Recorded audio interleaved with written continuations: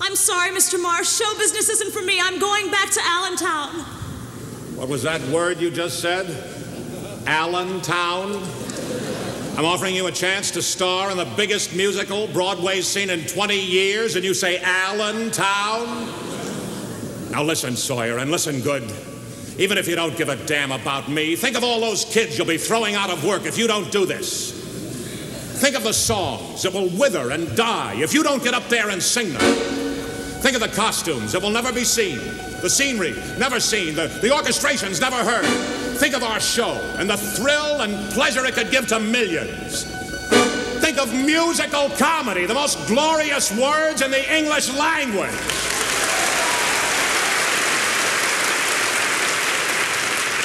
Sawyer, think of Broadway, damn it!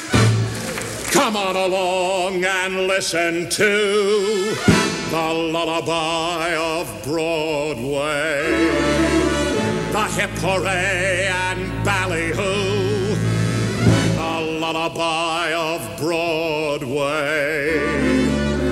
The rumble of the subway train.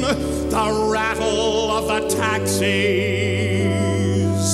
The daffodils who entertain at Angelo's and Maxie's. When a Broadway baby says goodnight, it's early in the morning. Manhattan babies don't sleep tight until the dawn. Good night, baby.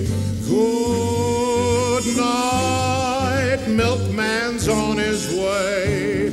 Sleep tight, baby. Sleep tight. Let's call it a day. Listen to the lullaby of old Broadway.